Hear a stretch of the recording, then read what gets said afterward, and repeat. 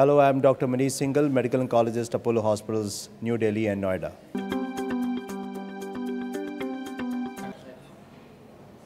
So we are going to discuss what causes breast cancer.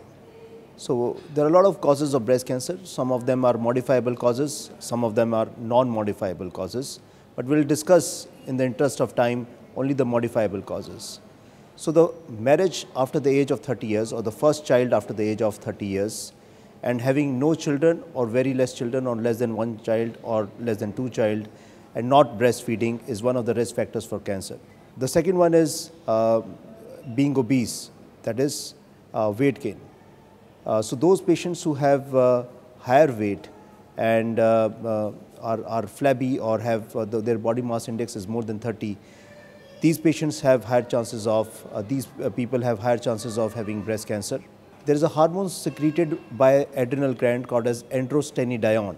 This androstenedione gets converted into estrogen, which is the female hormone, in the fat of the body through an enzyme called as aromatase.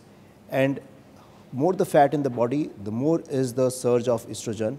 Estrogen, being a female hormone, promotes breast cancer. So it is also said that those patients or those people who get early menses or late menarche are also exposed to higher chance of having breast cancers. Then lack of exercises is also predisposes the body to breast cancer. Smoking and alcohol are also two important risk factors to get breast cancers, to increase the chance of having breast cancer. And the last is oral contraceptive pills. So there are a lot of studies which have been published which says that consumption of oral contraceptive pills for long durations can increase the chance of breast cancer. So having oral contraceptive pills is also a risk factor. Alternative methods of contraception should be used. However, oral contraceptive pills can be had for short durations of period.